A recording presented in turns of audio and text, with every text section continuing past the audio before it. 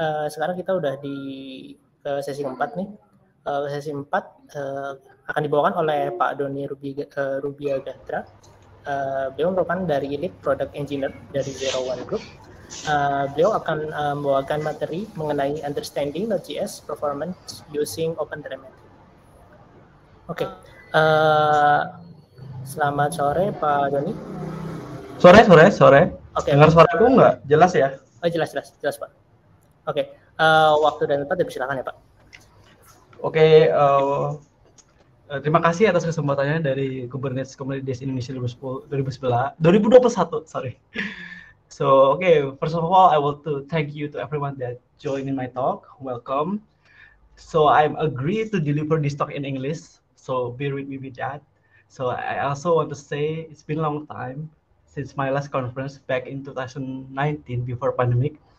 And let's get started about this talk. Okay, once again, hello. My name is Doni Rubiagatra, and today we are going to talk about understanding Node.js performance using OpenTelemetry. This talk is not about how we set up our infrastructure for distributed tracing, but mainly understanding how important observability is. I think this is a good start if you want to start microservices. Before you doing that, you must know how your application or service behave. And yeah, I think it's a safe bet to understand OpenTelemetry. Okay, so today agenda. So I need some introduction because myself and my company is relatively new. It's only 3 years old. It's actually this year's it become 3 years, and we need some branding about our company. Okay, the second part we are going to explore the definition of observability and a little bit history of OpenTelemetry and why we need OpenTelemetry to understanding our services. And the third one, we are going to define what kind of data that we need observability. And are you aware about this standardization of data? And the third part of this talk, we're going to talk about demo and what's next, and also the Q&A. So, who is? So, I worked for Zero One Group back January in 2020. I helped building a remote engineering team. And this year, we doubled the size of the engineers, and we are proud of that. To put it simple, Zero One Group we are helping you to build a great product. So instead of only software that we created, we built an ecosystem to help your product to success. We have consultancy, technical due diligence, technical advisory is under Zero One Technology. For digital marketing, content creator, brand strategy is under Zero One Digital. And for me, I'm part of Zero One Technology. So we mainly build some products and research data analytics, research mathematical modeling that enterprise need. And right now, I'm as a lead product engineer. And for the next part, for Zero One Technology, I think we are focusing on building product from Node.js ecosystem. Previously, we used Clojure and ClojureScript in our workflow. We love functional programming actually. And anyone in here already try functional programming on the back end or front end? Please say you love it too. But yeah, it's hard to us to scale the team when we use Clojure and ClojureScript. So we migrated to Node.js ecosystem. And we also proud supporting OpenJS Foundation by contributing on numerous projects such as Node.js, Node add-on API, Festify, or Unity. All the OpenJS Foundation projects that we proudly support. And I also individual supporter of Node.js Foundation, JavaScript Landia. Okay, let's get started to the talk. The first one, so what is observability? To put it simply, observability is help you see what looks weird. So imagine maybe on every 8 a.m. Your service doing something weird, throw some error. what do you need to understand what make it happen? So observability answers that. So in term of definition, actually observability is term of mathematical control theory. So once again, we as a software engineers borrow a lot of term from another side of the jobs. So observability is measure how well internal state of a system can be inferred from knowledge of its external output. So it's quote from Charity Majors, a CTO of Honeycomb IO. So Honeycomb IO is also provided service that can observe your services. And do you, anyone here already try Honeycomb? Yeah, it's good to try. So for the next, so I'm still don't understand what is observability. So if you can imagine, uh, for example, banana. So you can tell where banana is unripe, not ready for consumption, or the banana is ready for the consumption. So as you can see on the left side of the scale, is looks green, is unripe, and towards to the right, it will become yellower, or and there is a black spot in there. So you can understand how the state of banana only from its output. That is observability. So as simple as that. And I put some not random tip actually, but yeah, also the everyone definition of observability. And he is Baron Schwartz, creator of book MySQL High Performance Tuning. Monitoring tells you whether the system works. Observability lets you ask why it's not working. So it's kind of difference between monitoring and observability. So monitoring is not the same as observability. So why we need this? Because our system maybe become more complex, and I believe at 01 Group, if you watch previous talk about the cloud native, yeah, we use that approach, that we create the product for the clients that hope the product is success, not being complicated. So if the product success, let's start to get some more complex for scalability and someone else. And when we talk about system complexity, maybe software exponential more complex. You add more engineers, you add more technology.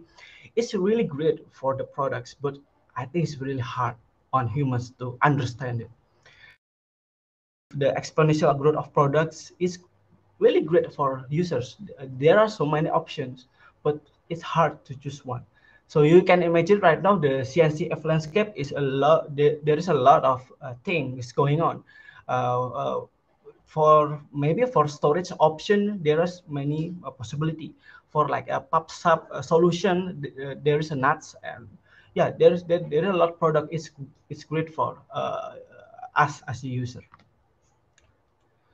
And once again, why it's so important? Because it gives more visibility, alerting, better workflow, less time in meetings, and you can say that engineers more confident to deploy or ship our new features, because it's accelerated developer velocity.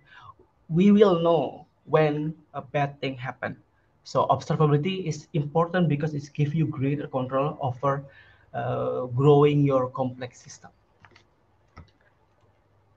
So the question is, why OpenTelemetry? The short answer is we need to standardize the data. I don't know, back in like 2010, 2011, everyone instrument their data by themselves.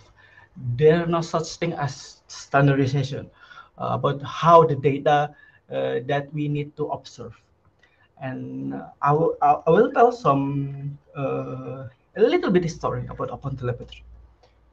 So actually, OpenTelemetry is a merger from OpenTracing and OpenCensus.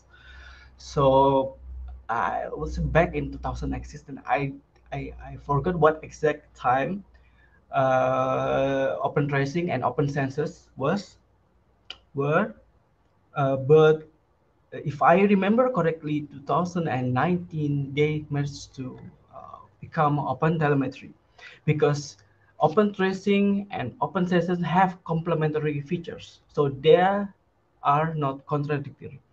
And on CNCF Foundation, it become OpenTelemetry. And OpenTelemetry answer this question: how will we generate the data? Uh, yeah, that's the simple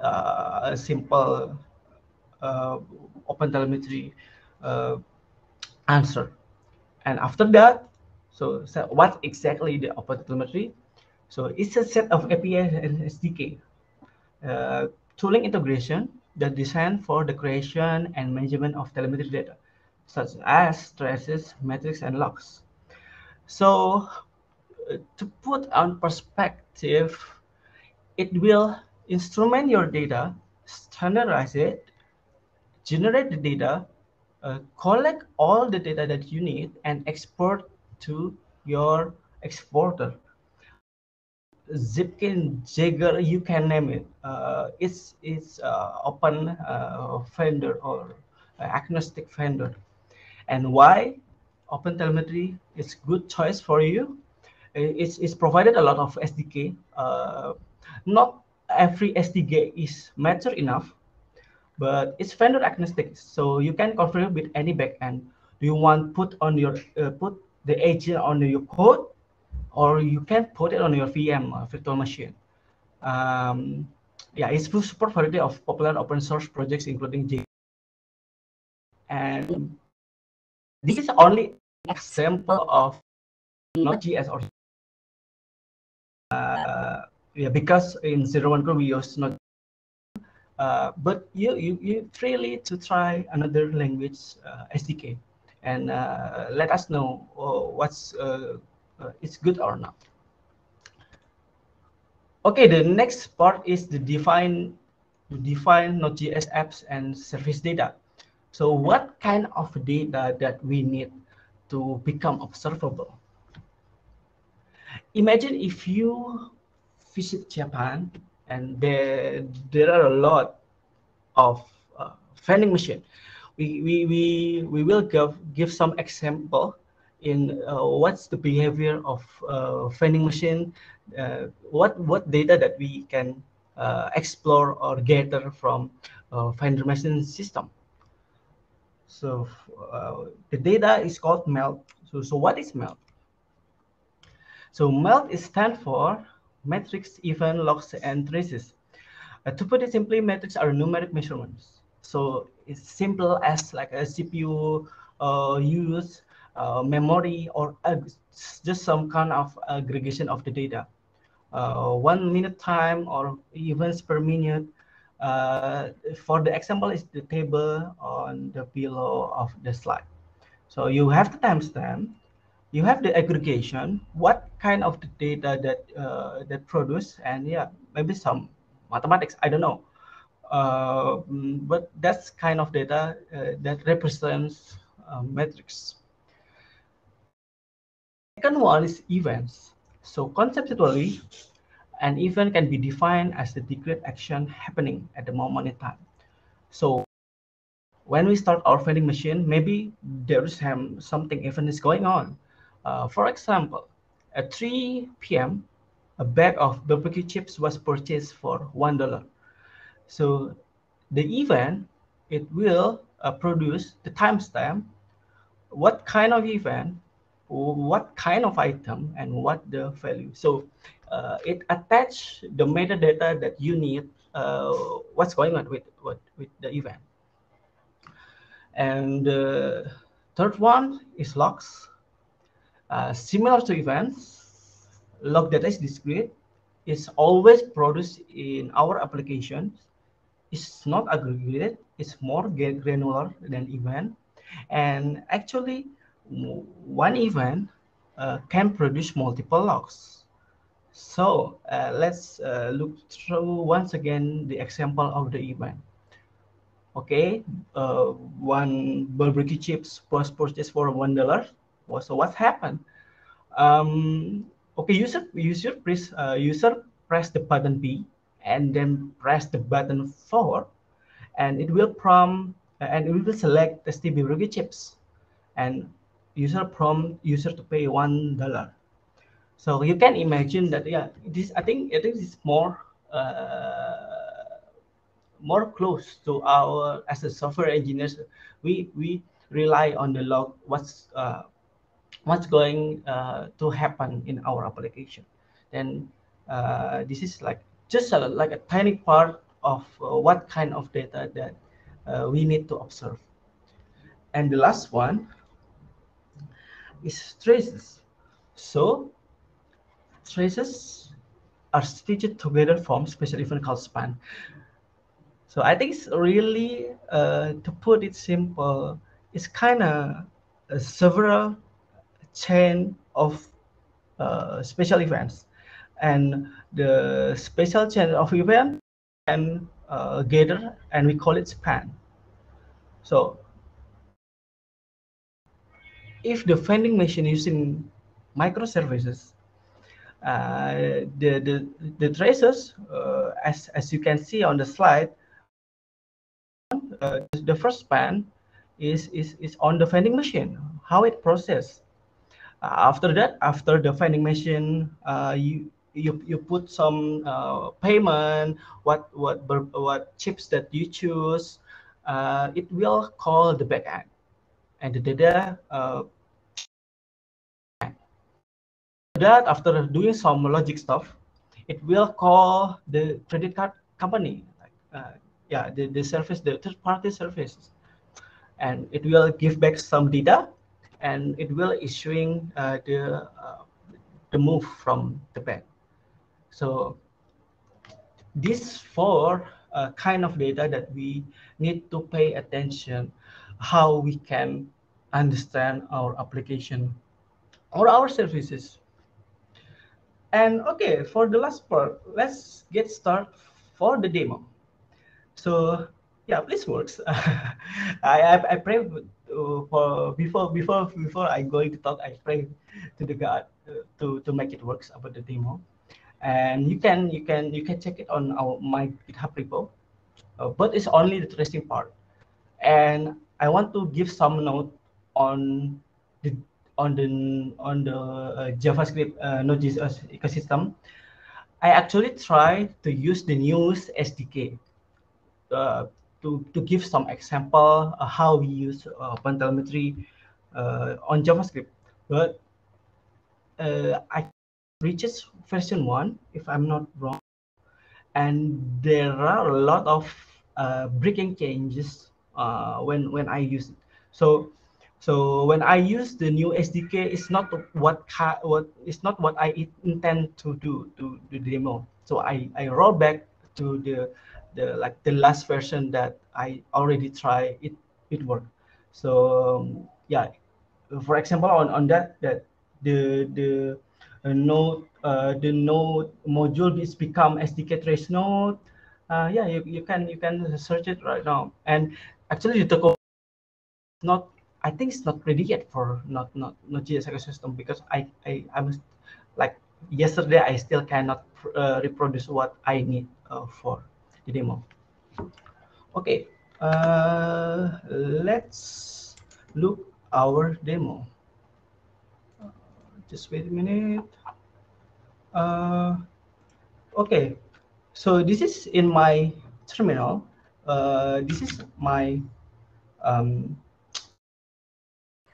let's see what happened in this repository. So we have simple server on this.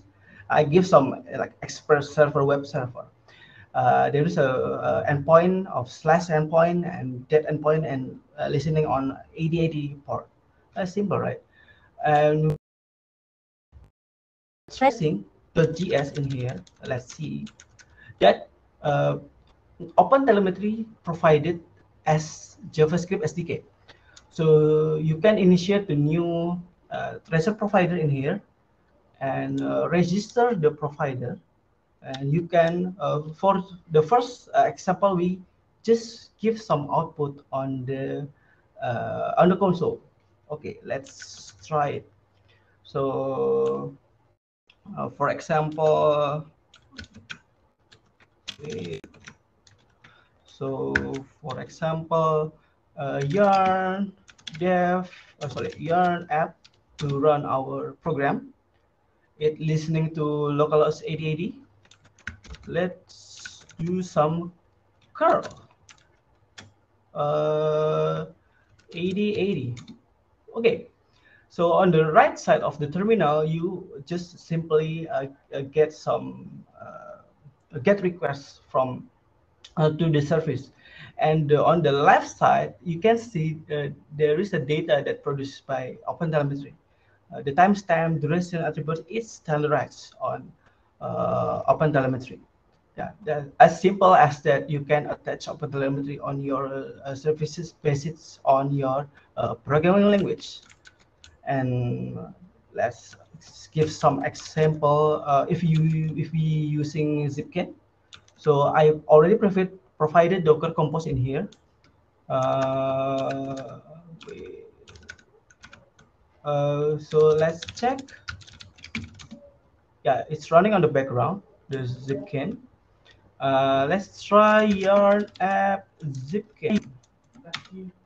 So it's also run the Express servers and run in localhost 8080.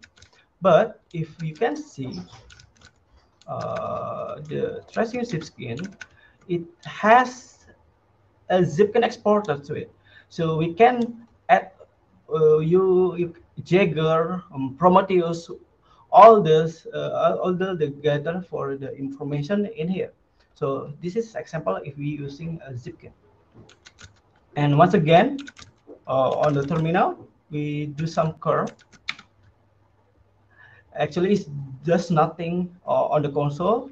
Let's try to use Zipkin localhost 9411, and we run the query. Yeah, it works. It will put the trace on the Zipkin part. Okay, that's a simple how we can add the trace on our application. And one last time, we gonna give some example of microservices. So in here, I provided dashboard.js and movie.js. So movie.js, yes, just return the movies, the list of movies, and the dashboard, yeah, it's called the movie services. So okay, let's start to explore. So we we run app, sorry, dashboard at first, and then the another service run movie yarn movies. Okay, there is two services run right now, and then let's curl http localhost. So we're gonna try dashboard. Wait, 8080 slash, sorry, t, where is dashboard? Okay, 3000. Okay, 3001 and dashboard. Okay, it's written because it's just only console log what the data it give. And let's see through the Zipkin. Let's find traces, run the query. Okay, there is dashboard service. So as you can see, if you start to doing some microservice, I think OpenTelemetry is a really good choice to understand what's the behavior of your service, and it's really easy enough to getting started. Okay, I think that's it for the demo. Maybe I'll present my slide once again. So what's next? You can define the metric. So actually the demo is only for tracing. You can define the metrics and export it to Prometheus and try using Jagger, not only Zipcan. Explore provided SDK on a respective language. And maybe for the people on the infrastructure, maybe you find some way to make it scale when we use OpenTelemetry in our services. And this is my resources when I created this talk. All the blogs, all the documentation, I put it in here. If you're curious what I needed to build this talk. And thanks. Maybe I'll start to try to answer the Q&A. Okay. Great.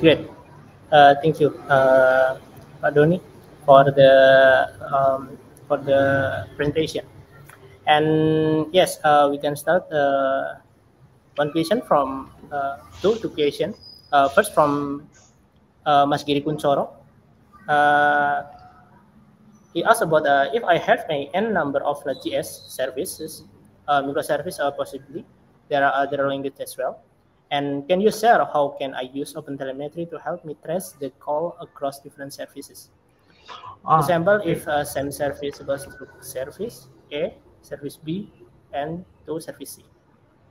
Okay, yes. For Mas Giri, yeah, actually, I'm not tried it before, but technically it can be done. So if my service A, I'm using Node.js, and on service B, I'm using, I don't know, Golang. You can use the same API, same SDK on the respective language, but you need to give some the service.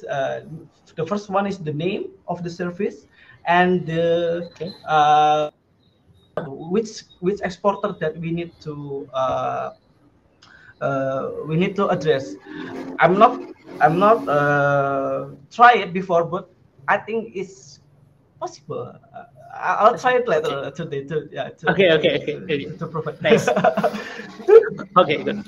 Okay. Another question from Rifan Amrozi. Hi, Mas Doni. Can OpenTelemetry detect bot crawlers? Oh, that's interesting. Actually, OpenTelemetry also provided, so you can put OpenTelemetry on the browser. But once again, I'm not really exploring that. Maybe you can like check out what the headers or from the requests. Maybe you can like doing some logic stuff on your code to know that this is the bot, not people request, not human request the resources. Yeah, maybe you can try it to put some logic on your code. Okay. Yeah, it's about the behavior that called the API. Yeah. We can define what kind of bot that requests our resources, right? Yeah, you can differentiate what human and what bot doing. Okay. Yes.